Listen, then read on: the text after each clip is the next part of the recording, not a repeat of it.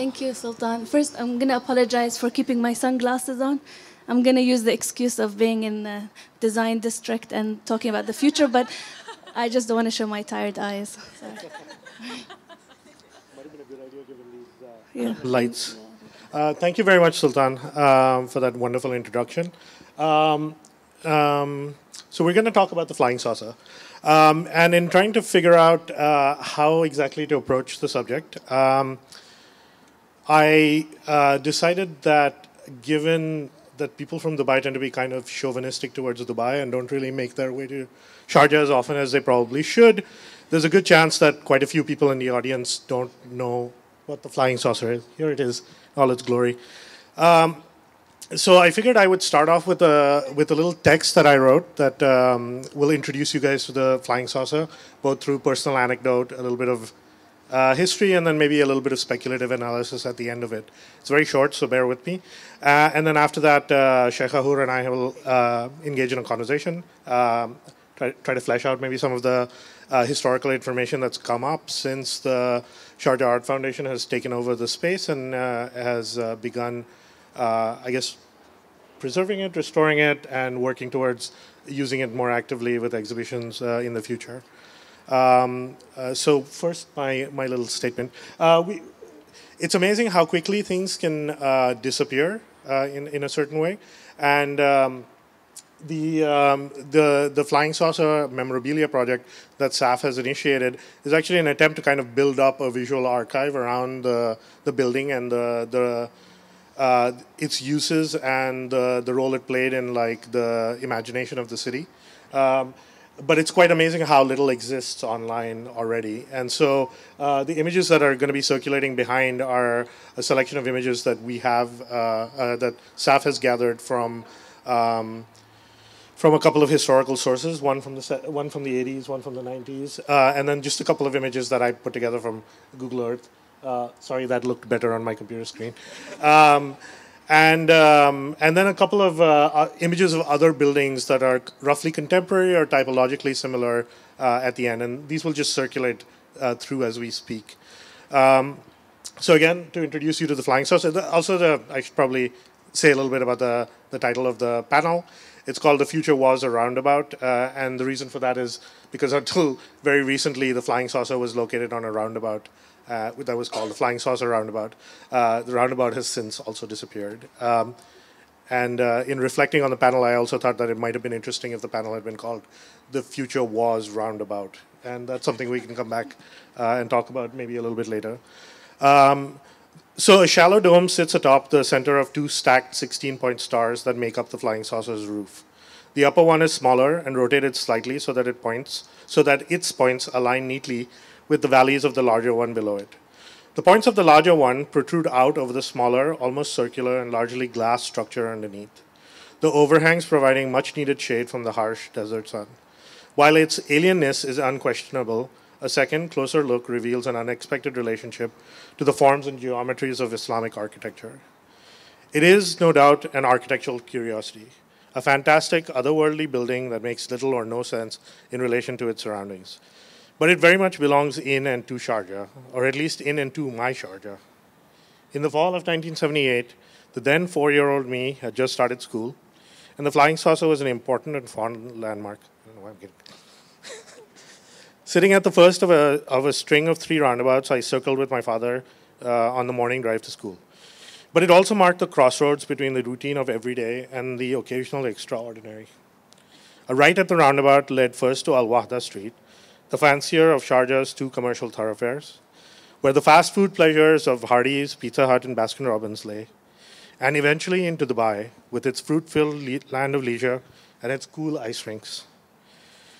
The accelerated rate of urban transformation experienced over the 4 decades since this country's foundation seems to produce a condition where nostalgia, which Shumon beautifully reminded us using Svetlana Boehm's phrase, is a hypochondria of the heart, which might explain why I'm feeling so verklempt, seems to produce a condition where nostalgia is intensified, becoming both an inevitable and necessary strategy of resistance to erasure, compelling locals to find and hold on to bits of the past as anchors for memory and history. Given the nature of memory, it is usually either the intimate and familiar spaces of daily life or the larger-than-life, monuments or eccentricities like the flying saucer, structures that are unique and distinctive, of and only of this landscape, that have sufficient weight to sediment memory against the passing rage of time. Through my memories of it, I belong to this city I call home. While the exact dates that the flying saucer was designed and built are still uncertain, we do know that the structure was finally occupied in 1978. Advertisements from the pages of the Khalij Times, featuring mysterious galactic swirls floating in black voids, built up anticipation for and finally announced its arrival on the 18th of December. With the flying saucer, in quotes, written in a hip, space-agey, Jetson-like font, the final advertisement proclaimed, space-age shopping comes to Sharjah. True to its alien, quote-unquote, architecture, the new establishment brought a bit of cosmopolitan flair and European cafe chic to Sharjah's dusty desert landscape, promising, quote, authentic French and Italian food, freshly made pizza, spaghetti, ravioli, homemade French ice creams, pastries, croissants, freshly made, and homemade French ice cream, pastries, croissants, all freshly made at the patisserie. Responsible for producing those buttery, crusty delights was Gerard Raymond, a young French pastry chef plucked from balmy and beachy Saint-Tropez. Raymond left the Flying Saucer in 1981 to establish Café Gerard, one of the oldest chains of French cafes in Dubai. Through the decades that followed, the Flying Saucer housed a variety of supermarkets, changing hands and brands every few years. Now somewhat hidden from view and inaccessible due to new flyovers and traffic patterns, it was most recently a Taza, a Saudi barbecue chicken joint, before being taken over by the Sharjah Art Foundation, who presented a site-specific installation by Hassan Khan there during Sharjah Biennial 12 earlier this year. Sharjah is a city filled with dome-top mosques and civic buildings, but it seems to me that the Flying Saucer belongs to a small but distinctive architectural subset. Buildings where the dome, often shallow, is not merely a decorative add-on, but where its 360-degree symmetry determines the structure of the edifice it tops. The three interconnected flattened domes of the roughly contemporary Sharjah International Airport, their exterior and interior surfaces incised with a simple geometric pattern, follow this typology. The airport, built through the 1970s, opened on 1st January 1977. Now, depending on the date of the Flying Saucer's construction, this smaller structure may have served as a model for or have been inspired by the airport. This typology seems to have resurfaced recently in the recently opened Sharjah Center for Astronomy and Space Sciences, which actually opened earlier this year. Its gilded dome serving as the glorious sun anchoring a system of floating planets distributed through the institution's grounds and parking lot. Circular and hence infinitely sided, these structures face no one direction but open outwards to everyone. They are cosmopolitan and visionary. Though the sample size is admittedly small, this type of architecture, at least in the context of Sharjah, seems to be reserved for portals, literal and metaphorical, to the beyond, to faraway and unfamiliar worlds and foods, to the heavens and to the future. So that was just to give you guys a little feel of why I love the Flying Saucer. Now we'll have a little conversation between me and Sheikha, who are of slightly different generations. I'm a little bit older. About our memories of the building, and then maybe move on to issues of why you guys got a sense of why I thought it was an important building to preserve, but why you thought it was an interesting building to preserve. And also maybe a little bit of history that I didn't get to in my presentation. So yeah, what are your earliest memories of the Flying Saucer? Well, I was born in 1980. I'm fine with that. But my earliest memory was actually Lal's supermarket and buying something. It was very dark inside, I remember. And there are a lot of knickknacks. But I didn't. And then another memory was in the 90s. It was Fine Fare, I think. So it kept changing hands in terms of supermarkets. And we took over 4 years ago, but kept renting it out to Taza Chicken, because we didn't have the funds to renovate it or work on it, because we've been working on a lot of research during this time at the Sharjah Art Foundation with old buildings, including the Khorfa Khan Cinema, the Kalba Ice Factory, Dibba Ice Factory, and other little spaces. So for us, it's a matter of saving the building before developers come and destroy it or ruin it, and taking our time in researching and archiving. It's been difficult trying to get information from people. It's mainly oral history. I will say, actually, I did have a conversation with my father just to ask about the exact dates of when the flying saucer was built and whose idea it was to design flying saucer in the middle of the city, let alone a supermarket. And he said, me. and he said it was 1974. And I was a little perplexed because I thought, why are you designing a supermarket? And I know that my father likes to design everything in Sharjah. There's a hint, and as Murtaza showed us, a lot of things have that Sharjah feel. I'm still trying to get to the bottom of it. His reply was because I felt like it. So I'm still trying to get a response. But the idea we thought was, which we found out through research, not through my father, that there was a plan to have lots of flying saucer co-ops around the city. So this was supposed to be one of many. And when we decided to take over, he was actually very thrilled and was very upset that he built the flyover over it. But this is what happens when cities change. And I've explained many times how Sharjah is very nostalgic in a way, because my father always talks about his nostalgia in his childhood and trying to save the heart of Sharjah, the old buildings, the Souk Shanasiya that's been currently rebuilt. And for us, this is our history, the children of the 80s, late 70s.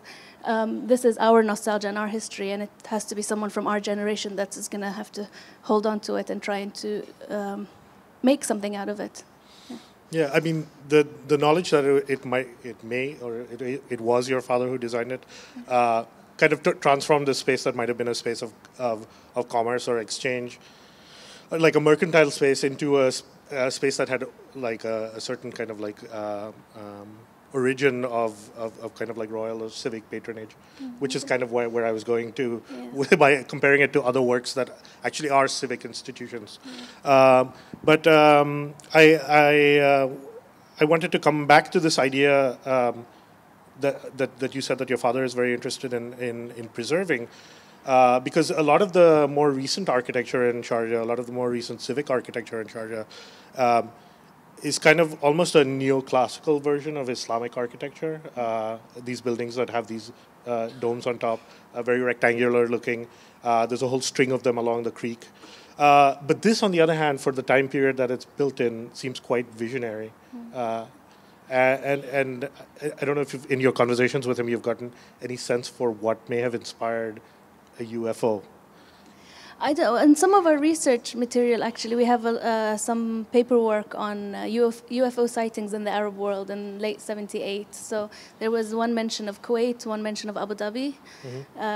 It's from a UFO magazine, but it was also mentioned in some Arab newspapers. But I think at that time, I mean, my father is a playwright, and he's very big on theater. So I think maybe there was that influence. It was a different culture at the time. Even the Expo Center was quite kind of playful in its architecture, a giant circus tent. All this kind of stuff that was happening in terms of architecture, design in the late 70s with the influence of, I don't know, the Jetsons or American TV and things like that, I think.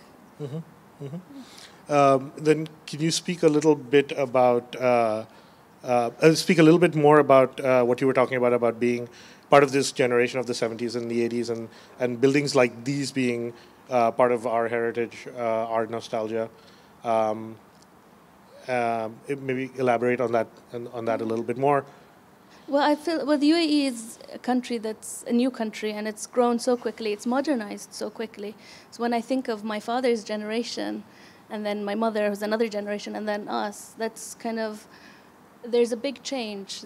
My father growing up at a time when the heart of Sharjah was where he lived. That's where he grew up. And then with the oil boom, and then us growing up in the 80s and 90s, there's not that much history to hold on to. It's very scarce. It's good to focus on the future, but at the same time, you have to know where you're coming from. You have to look at your past to know your future. And doing it through art and culture, you can have a lot of debates and discussions on kind of a neutral ground. You can be creative, you can be facetious, you can play around with it in many ways. It's really been interesting finding a lot of these buildings because they're quickly disappearing. Another amazing building that's very futuristic in its mural is the Hoor cinema. If nobody's been there, it's not that difficult to find. Hoor tiny.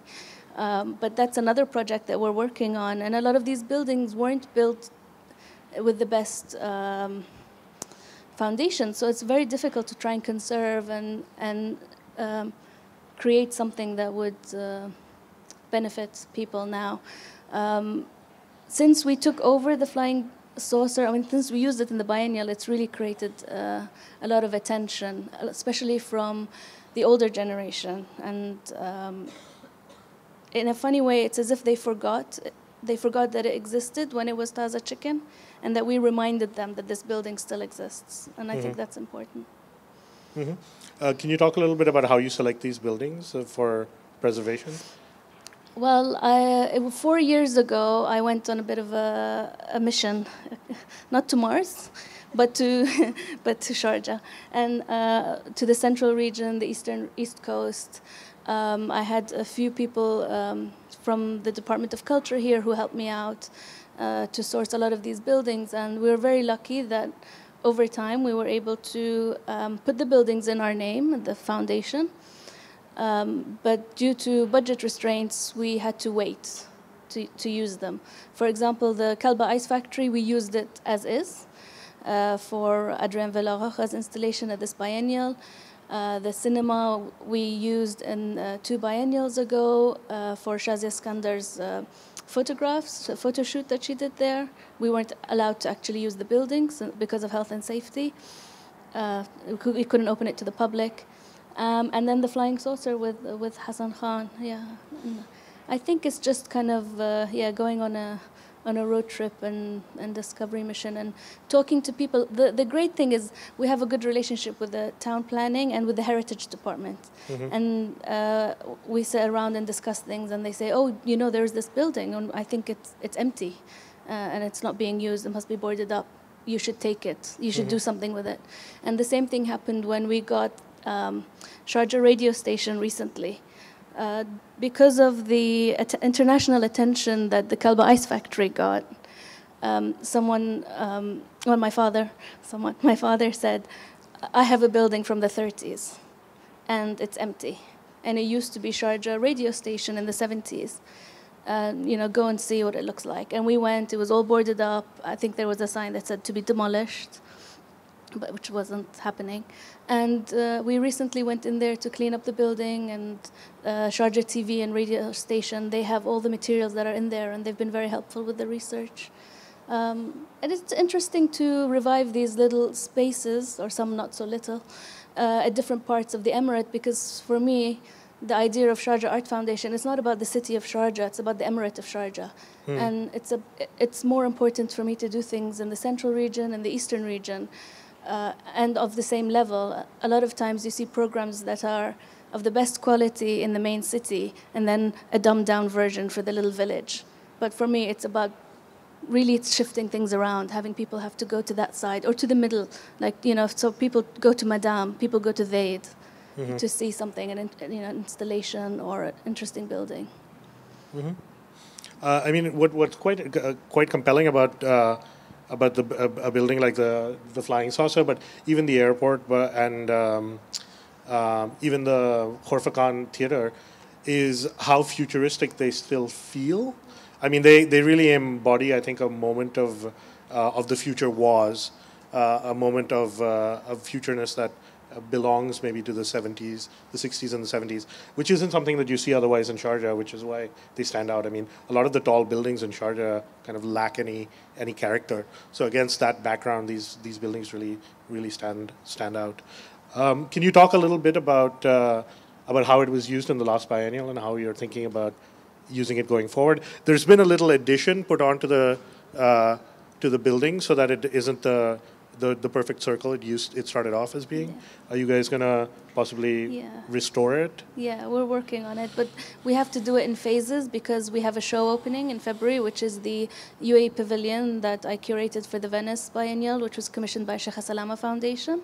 It's coming to Sharjah first, then going to Abu Dhabi. And the reason we wanted to have it in the Flying Saucer is because it was of the same time period of the history of the art scene.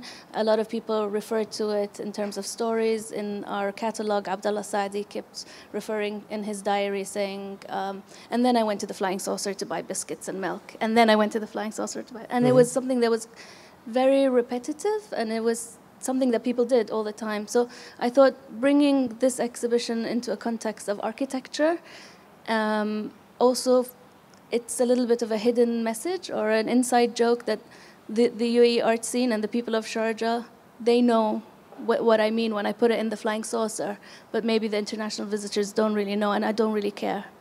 You know. Do you think you'll be able to restore it to its original form? Where's Muna? Our architect Muna is here. We are working on it. Not so much its original form. It's going to be like a 360, but we are working on making it more accessible. Now you have that flyover. We need to think about how cars come in. It's a little bit tricky, but it's going to happen in 2 phases. So phase 1, and then we don't know if the next Sharjah Biennial curator, Christine, is going to want to use it, so then we can't touch it. And if she doesn't want to use it, then we'll restore it. Otherwise, we have to wait. That's another reason why things get delayed. For example, the Kalba Ice Factory was supposed to be going under construction and renovation, but I decided to stop it for Adrian's installation, which was a huge risk because construction prices are going up because of 2020 and Doha World Cup. But I knew it was a risk that I wanted to take, and actually using it now really made us change our plans and ideas for the way it was going to be renovated. So, you know, sometimes you have to take these risks, even though they take a long time. But, you know, talking about the future, whenever we do these projects, it is about the future. It's not about something that has to happen now, because it is about the future of the UAE, the future of the audience, the future of the art scene here, and preserving these spaces as well as we could. So research really is important. So, so the future was. Yeah. No, I mean, I keep, like when I started preparing for this presentation, and actually when I reached out to you for photographs, I was really hoping some photographs would turn up that actually capture the sense of what these buildings were like when they were first built. Because, I mean, we're talking about a Sharjah that was very young and a Dubai that was very young, where literally, you know, my house is about 2 blocks away from the Flying Saucer.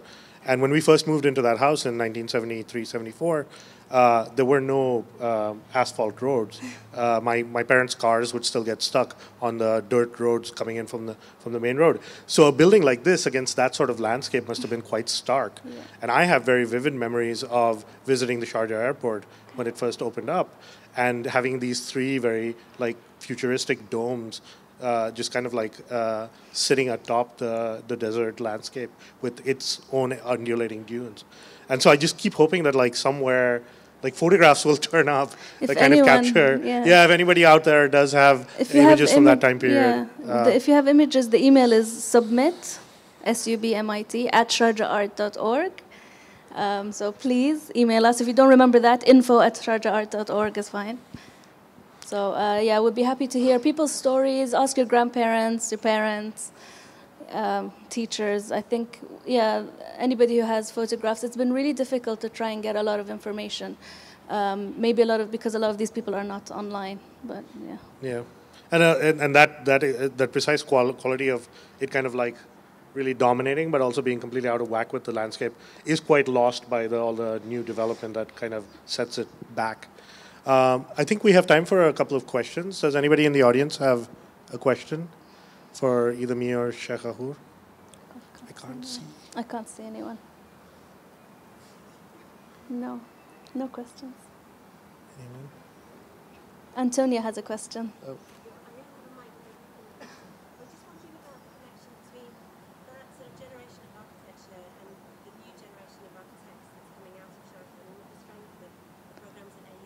Yeah. And a lot of people graduating in architecture. Yeah. Are they coming up with as interesting buildings, and are they influenced by that sort of generation of buildings in the airport? I mean, I know that they research a lot of these buildings. I don't know if they are. Oh, Antonia asked if the students at the American University of Sharjah, the architecture students, are influenced by this type of architecture, and if they're coming up with similar types of architecture. Muna, do you think maybe Muna could answer this? I think she's in the audience somewhere over there, because I haven't seen the works of the students at the university, the architecture students. I know that we hire a lot of the students since they're really amazing and brilliant at their jobs. But I'm sure that a lot of these buildings are research material for them. Mona, are you there? Yeah.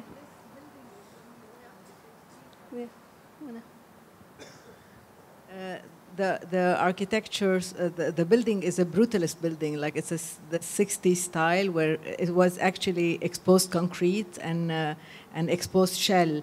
And it's in later addition that there was this very colorful cladding that came especially after the flyover. So the building is a very sort of 60 brutalist building, dating back to the 60 British style.